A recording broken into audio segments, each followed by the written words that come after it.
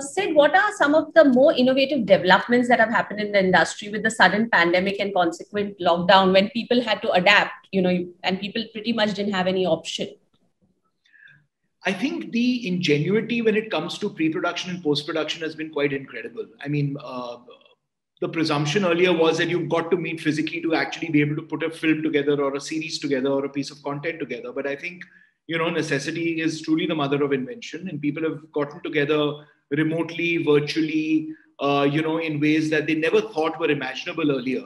The fact that entire, large pieces of content could be prepped without people actually physically meeting and then actually post-produced remotely from remote locations, dubbing, recording, all kinds of things have been going on with respect to the use of technological aids that were at our disposal. But because our predisposition is to actually do things physically, we weren't maybe using them to their full potential, but now we are. And even the shooting process, I mean, just the fact that the level of discipline that's been involved in creating bubbles and ensuring that they are, maintained. We shot a show for Netflix in Manali and Dalhousie, across 70 odd days without a single case on the set. And that's actually, and I know that lots of productions have actually been able to do that. And that's testament to just the discipline of the unit in being able to change their modes of behavior. It's not easy on movie sets because there's so much time with people just hanging around and, so much labor involved. But we have managed to do it. That's on the operation side. I think with respect to using different modes of distribution, that's also been, something that we've seen the quick adaptability from theatrical to streaming platforms, and that's happened pretty quickly. We've seen a lot of content creators of short format content actually blossoming and thriving in this time because they've been creating time relevant content and delivering it, to people who've been so thirsty to get it. So I think lots of creativity with regard to content creation as well as the operations. I wanted to ask you what forms of content, I mean, in this light, especially when people are consuming more of online content. In the future, how do you see what kind of forms do you feel will be in demand, and what would be different for the urban consumer and the rural consumer? So I'll answer your first question. To start with, I think all genres will still be in demand. I don't think we're going to suddenly have a time when people don't want to watch horror or dystopia or, there is an audience for all kinds of content.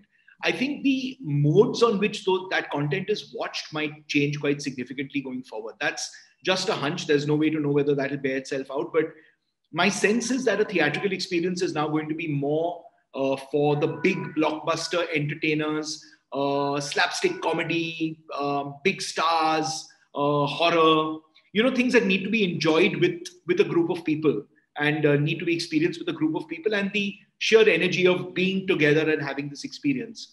I think the more intimate, lighter drama, light comedy, romance might actually move a little bit more to the OTT space. And the good part is that today we have that ability to have a very viable, other platform for those genres, which might not have been that sustainable in a theatrical format now that people are so used to watching things in the comfort of their homes. But genre-wise, I think we are going to have pretty much all the genres that we have today, and hopefully more in the future.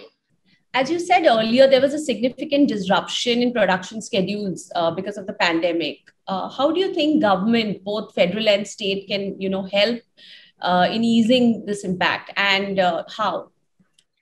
There are two aspects to it. I think if you look at the economic aspect, frankly, the expectations of the media and entertainment industry now are fairly low with regard to there being any government support for this sector, because probably there are so many other more nuts and bolts sectors that the government believes needs its help and support.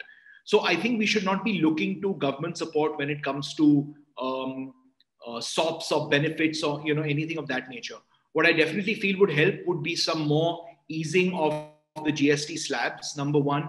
Number two, a little bit more of a rationalization of the input and output credit when it comes to the flow of GST.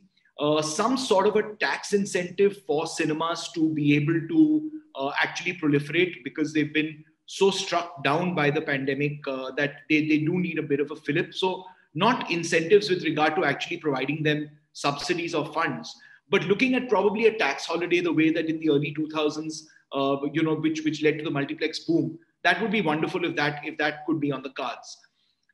taking out the economic aspect, I think the government can definitely help very strongly by making some very strong statements about their support for freedom of expression, their support for people being able to create the content that they want to create, obviously abiding by the norms that have been laid down for us.